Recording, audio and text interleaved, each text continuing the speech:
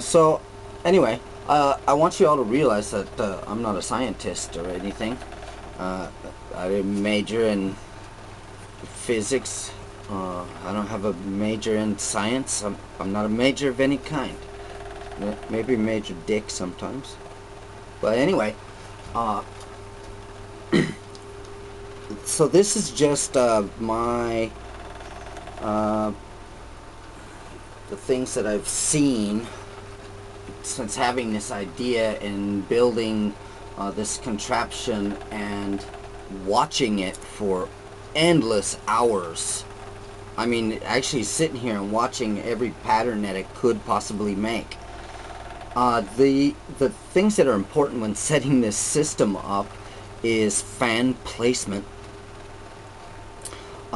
The twine that you're attaching it with, or bungee or rope or whatever you use, I don't suggest using chain because it'll bunch up and it won't release its energy properly. And also, the metal using that chain is probably not malleable, so it doesn't flex enough. So anyway, the important things are the fan placement. That's very important. Because it has to do with timing. The twine or whatever you're hanging it from, the strength of that doesn't matter, but there's a secret to it that I'm not gonna... Oh, okay, I see here on my notes that I am gonna divulge this one secret. There are 3 secrets that I know of that I was planning not to tell anyone. However, I'll give this one away. That twine up there must be wound up to start this system.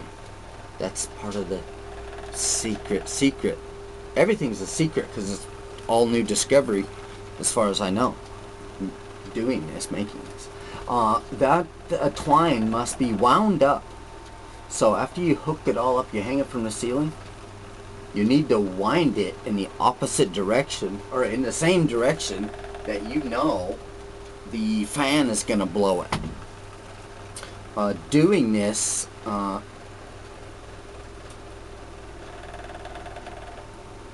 what this does is when the fan blows it, it actually blows it tighter. There was already some energy stored from you winding it up. However, it wasn't really enough to spin this thing too much because it's really heavy. So what it needs is a little bit more power created by the fan, which is exactly why it blows at 180 degrees. Now, I have gotten it to blow a little bit further, up to maybe 220 degrees. However, this creates a lot of wobble because of centrifugal force of the light fixtures swinging out. And then when they come to a stop, they'll get a wobble, and then it'll start swinging back, which creates a little more wobble. Anyway, it's a hassle, so I'm happy with 180 degrees with a single fan. So that's a secret thing. You have to wind it up, and then you set the fan in place, and you let that big vane rest against the fan blade. It just rests there. It doesn't have much energy, probably enough to budge a ladybug. So then when the fan comes on, it'll blow that it'll blow the Aerolights away, and it has just enough energy to go a half a revolution, and then it'll return, has just enough energy to return itself back to the fan. And then it all happens again and again and again. This has been, I haven't touched it since I remade it about I don't know, 20 hours ago or something. But I mean, it'll go for days and days. So next, oh, by the way, right after I get done with this, you'll be seeing all the upgrades. That's why I'm not showing it right now. I don't know if I'm going to call it a new version or a revision, but anyway, I trimmed away a lot of fat and had some new ideas that I implemented. So let's see, a few other The counterweights, yeah, I already talked about them maybe. Anyway, I'll talk about them again if you missed it. If not, listen up. The weight of the counterweight plus the weight of the light on that side has to equal the weight of the vane and the light on that side, on the opposite side. This is very important because then the whole thing is going to be balanced, which you'll see later.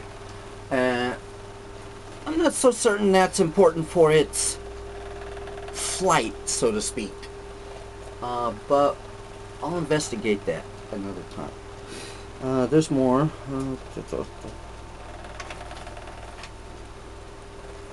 Okay, this is kind of pretty important, or it has been for me so far. I'm going to get a new position here, see if I can sit down. I don't want to be standing here talking.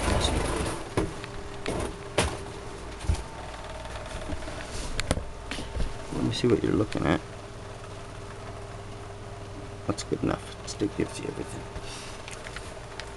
So the electric fan. It's been fairly important to me to have an oscillating fan. That's a requirement. An oscillating electric fan. But the other thing that's been helpful is have one that adjusts in height, because when that happens, I can actually get closer to the Aerolights device. If the fan's too high, I might hit the backbone of the Aerolights.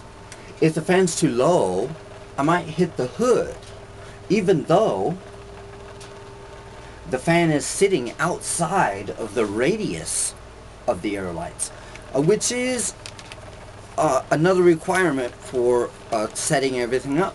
The fan must be setting outside of the largest radius of the Aerolights. That means that any particular time, because now the lights are adjustable, I can put them out more easily. There's already holes made in it and everything now. If the hood's out far, if they're spread out farther for a larger area or more plants, then you have to be careful of that hood striking anything in your room.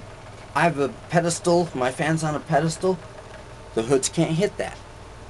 My fan has a big base with all these buttons and knobs. My fan can't hit that. The hood can't hit that. You may even have the device so high that the hood could hit your fan, or you could have your fan sitting on the floor. Everything's set up with the tilting face of the fan could be set up to blow upward and strike that vane. I don't know. There's many possibilities. Also, the backbone can't be striking the fan. The only thing that should ever touch the fan, the only part of the Aerolights that should touch the fan, is the tip of the vane. Now, I've made some modifications to that too to make it, well, we'll talk about it later.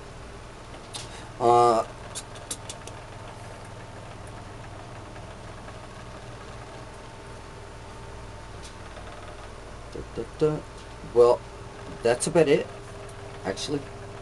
So I'm going to stop this and start up the 1.3.